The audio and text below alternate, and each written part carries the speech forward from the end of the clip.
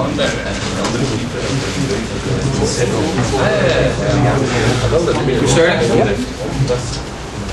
good afternoon. My name is Cyassl Stefonic. I'm with yet another SSL. Some people call it Cyassl. I've heard YA SSL, and we have a company policy, project policy of answering to whatever you happen to call us. So the quick outline of the talk is pretty basic. Talk about our SSL implementation. Probably the most important thing to this group is what's the difference about Cyassl versus some of the other ones out there. I think Daniel gave a nice talk about explaining some of the differences. I'll take this talk as my opportunity as a rebuttal to some of the things he listed as cons on yet another SSL. Talk about some of the Cypher suites, some of the stuff we've done with Cypher suites. Oh, I need to move here. And then some of the projects that we're interested in and we're looking for collaborators on. Talk a little bit about what we've done with embedded web servers, particularly secure embedded web servers. And then some of the fun stuff that we're doing with Cyassl that we think may be interesting, and again, where we're looking for collaborators at this event. So the basic information on Cyassl is, maybe I should start with what the genesis of Cyassl was. It was built at a time when MySQL in 2004 was concerned about the OpenSSL license and using OpenSSL to secure MySQL clients to MySQL servers. And the OpenSSL license leaves a lot of questions open. So I worked there at the time, and we wanted a clean room developed SSL library to use for that purpose as a replacement to OpenSSL for the MySQL project. At the time, we thought we'd be real clever and be the first guys to develop an SSL library in C++. And that was, it was clever at the time, maybe a little too clever for the user base and the market space for this type of software.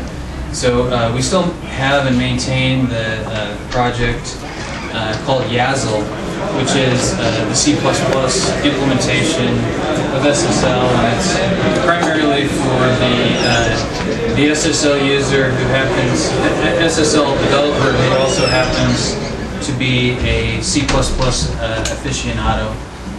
As previously mentioned by Daniel, we're targeting Cyassl, which is the C-based version of the project, to embedded and real-time operating system environments, and embedded down to bare metal, no operating system type environments. Our mantra, our focus on developing the project is to keep it small and keep it fast, and those goals sometimes come in conflict with adding features. So when we have a choice to make, we choose smallness and speediness over features. Is kind of what that comes down to in terms of say, project philosophy. In terms of industry standards, we love them, we support them all, and we're one of the few SSL libraries to support all of the standards up to TLS 1.2. I'll talk about that in a second. Also talk about portability. I think I have a list of the environments that we run on, but we again have focused on portability because that's critical for the real-time and embedded computing environments, and also, of course, mobile environments.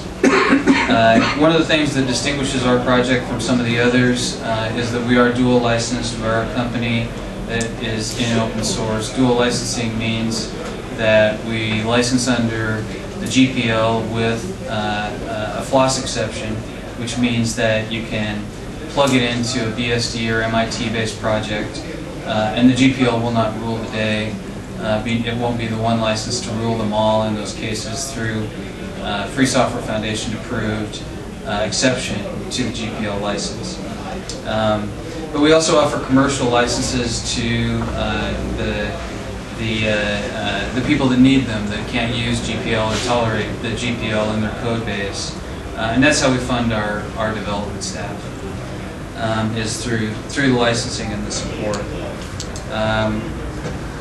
It was pointed out just to me that by someone who viewed the presentation last night, that for this audience I should point out that it's not a new project, it's not a young project. It's the same development team that started it on behalf of MySQL in 2004. So that should talk about where we fit in the ecosystem. I think the one thing that really distinguishes us from what we would look and say is the kind of the gorilla, or the most widely used SSL library out there is this bottom point, that we're up to 20 times smaller than OpenSSL, and that's not so meaningful when you're talking about an enterprise system or a desktop system. But if you're running on say a sensor that's trying to keep track of the amount of the amount of electricity coming into your home, then it becomes meaningful and it becomes important, because you have widely distributed embedded devices that you want to conserve memory on, and that's kind of where we fit. Is the environments where the size does matter and small is important. In terms of standards, we were the first SSL library to embrace TLS 1.2. We coded it up pretty much after the spec went final. The other people that support TLS 1.2 that were early on the bandwagon were Opera, the Opera browser, and GNU TLS project. And so we don't have a lot of people to test against. OpenSSL, I think, supports at the 1.0 or 1.0.5 level.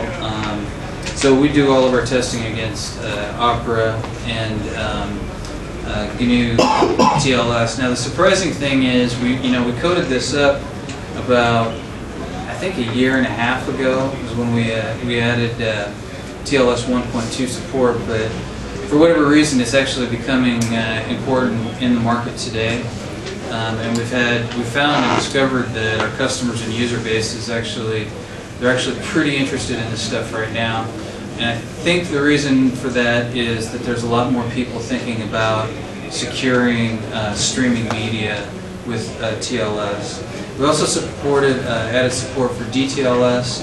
Again, we're one of the few projects to support that. I'm not sure about GNU TLS, but certainly no, OpenSSL sort of kind of doesn't support it. There is some branches of the project that do.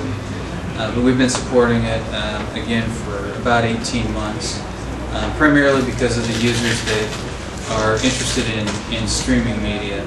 And I should say that's one of the things that differentiates Cyassl from some of the other SSL solutions, is we have specifically targeted a fair bit of our feature development energy towards being good at supporting streaming media, and I'll comment a little bit on that further out in the presentation. You can see the size numbers, they're small. I think it says 30 to 100K here. We have had people strip it down even further. Guys in like the OpenWRT project have gotten it down to like 15K. So in terms of absolute minimum, we can get you there. We think we have the simplest API for coding SSL. We took a liberal application of Occam's razor to the project and said, here's what you need to do SSL, and all this other stuff is just extra stuff. If you need it, code it in your application. We tried to make it as simple and easy to use and develop with as possible from the get-go. And that sort of goes along with our general development philosophy of applying Occam's razor to everything that we can. But despite that philosophy, we did put together an OpenSSL compatibility layer from the get-go. We thought if our project was ever going to get any popularity, that we would have to have some compatibility with, again, the gorilla in SSLs, and the one that's been out there the longest, which is OpenSSL. Now it turns out being compatible with OpenSSL and their 4,000 functions is a real challenge. In fact, the first thing we did to test our compatibility layer was do a port to libcurl to see if we could do it with the OpenSSL compatibility layer we had at the time. It turns out we had to add 10 more functions. And every other project we had to get integrated with, it seems like we had to add 10 more functions. So the state of play, the current state of that API, our OpenSSL compatibility API, is about 400 out of 4,000 functions.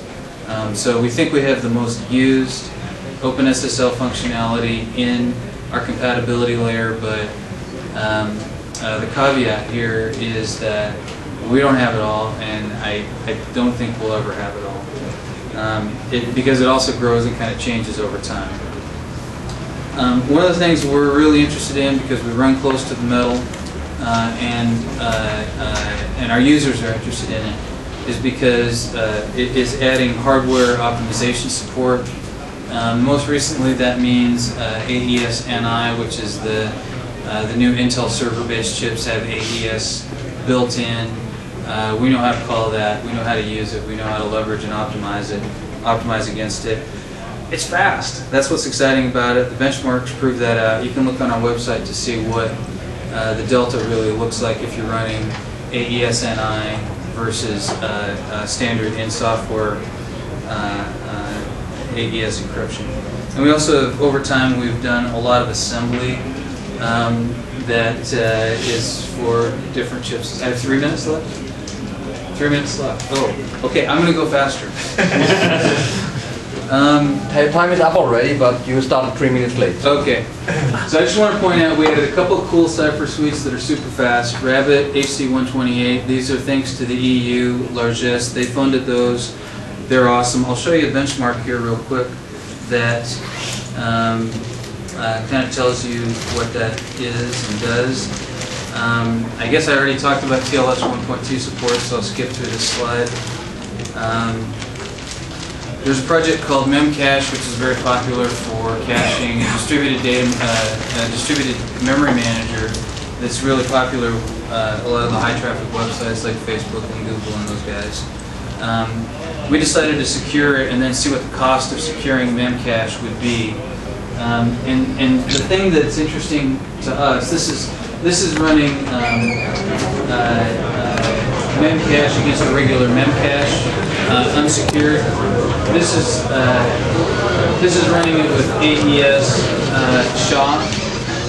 What we thought was interesting is this HC128 streaming cipher, which is something you can find in a lot of SSL implementations. We think it's exciting and interesting because it shows how a streaming cipher can be so much faster than some of the other ciphers that are out there and available. I wanted to mention this in my 10 seconds left. We have had a lot of users that are interested in doing and rolling their own secure firmware update systems with Cyassl, getting fresh firmware down to your device. We're looking for collaborators on that. We're going to code up a framework for secure firmware updates. It'll be based on Cyassl. We've seen enough of the domain and enough people using our stuff to build their own to realize, A, that the open source community and the industry in general kind of needs a way to do this effectively and efficiently. And we know enough about it to think we have some ideas on how it can be done best and want to be involved. So if that's something you're interested in, I'll be back here late in the day and available to talk about that kind of stuff. But we're talking about building what do you need on the agent side with the client once you get the firmware down there, and what you need at the server side for a secure firmware update system. Quick note, we added certificate generation to the last release, and it appears my time is nearly up. And I want to mention one more thing that I think is cool. Cyassl on a GPU. Harness the power of the GPU on your desktop system, on your server-based system, to run your crypto. We've been working on this for a while. The standards for doing it have been kind of young and developing, but it's all possible. And I'd say we're like 1/3 of the way there. If anybody wants to get this running on a GPU, we want to support you in doing it if you want to collaborate with us. generally we think it's a super cool project and it must be done. Okay. And I'm done. You're done. That was a fast 15 minutes. Was it really 15 minutes? Yes. You actually, you can talk much faster if you want to. Okay. For some reason you didn't want to. Somebody sent it. Alright. So, You spent a few years in Japan, so you learned to talk yeah. slowly. Alright. I have many more cool SSL things to talk about. Come see me if you want to chat SSL. You have the time at the end of the day to Okay. bring up the stuff.